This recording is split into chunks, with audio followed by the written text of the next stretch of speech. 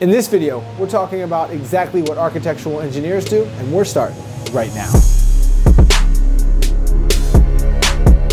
Hey 1% Nation, I'm Jake Voorhees, and you are watching the 1% Engineer Show, where we empower young engineers to rise to the top 1% of their career. If this is your first time here, guys, and you want to be a successful engineer, make sure you start now by subscribing and hitting the bell so you don't miss anything. You heard it in the intro, guys. This video is all about architectural engineering. The second most viewed video on this channel is architecture versus civil engineering. So if you're not exactly sure what the differences are, check out that video. I'll tag it up here. Architectural engineering is a blend between architecture and engineering, so it's exactly what the title sounds.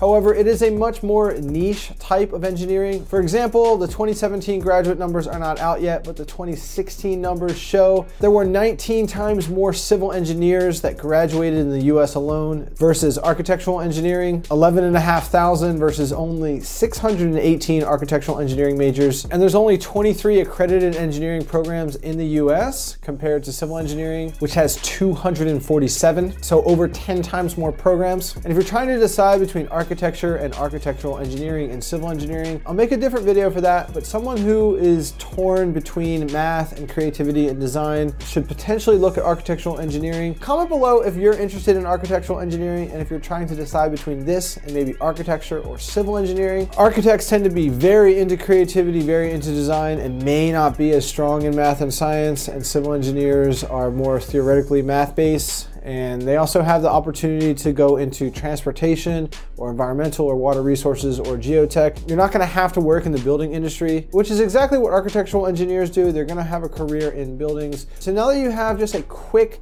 snapshot of the type of person that is maybe a good fit for architectural engineering, let's jump right into what exactly architectural engineers do. Architectural engineers apply science and technology to the real world by designing buildings that enhance our standard of living and improve our quality of life. They do this by combining building systems, structural, electrical, mechanical, lighting, acoustics, and fire protection into an integrated whole. These creative problem solvers are constantly faced with the challenges of the future, like sustainable building materials and green energy sources. Architectural engineers are trained to use the latest technologies, like computer-based building design and analysis softwares. For example, Revit, eQuest, and Reza 3D, along with BIM, which is Building Information Modeling, and advanced sensors and controls to design, build, and operate the various systems within a building. As an architectural engineer, there are various ways to positively impact the lives of others. You can design structural systems in buildings so they are able to withstand earthquakes and tornadoes. Because of highly engineered acoustical and lighting systems that illuminate dead spots and echoes, everyone in an audience can enjoy a theater production. You could also design a lighting system for a sports stadium so that players aren't blinded by the glare, yet the HD TV cameras have enough light for the quality of instant replays. You could work with a mechanical system in an ice hockey arena so the ice is maintained at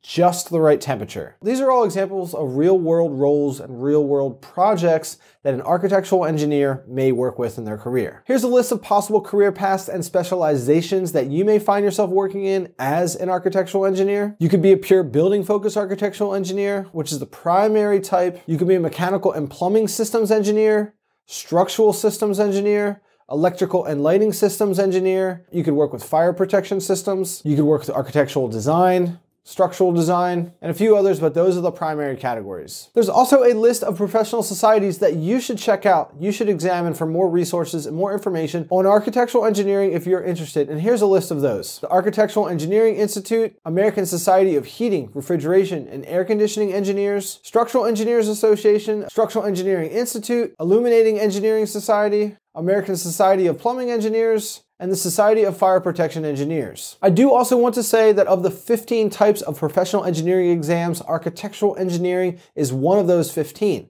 Civil engineering has 5 different types, and architectural is outside of that. So structural engineering within civil engineering and architectural engineering are not the same thing, they're different. Sure, they cross, but they are different. Structural engineers focus more on design and material type applications within engineering, which is also embedded with a statics and a physics type education. Most of the bridge engineers that work in my office have master's degrees in structural engineering. They started with civil and they went into structural. So if you're interested in design, creativity, and working with overall systems within a building, or systems with some sort of societal ecosystem, like a stadium or like park systems, then potentially architectural engineering is for you. And if you're not exactly sure that you want to do architectural engineering, it's probably best that you start out with civil, because what you're doing is you're niching down really early, and you have to be very confident that that's what you want to do for your career if you choose architectural engineering. It's another reason why there's so few programs compared to civil engineering, because it is very specialized, it is very niche.